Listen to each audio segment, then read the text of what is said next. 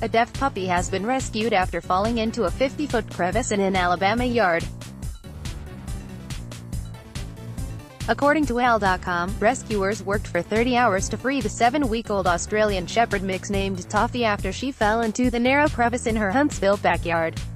Karen Smith, who is fostering the puppy and her 3 litter mates, said the fisher appeared after recent rainstorms. We let them play and walk around like normal, and I was standing on this ledge when she came running toward me.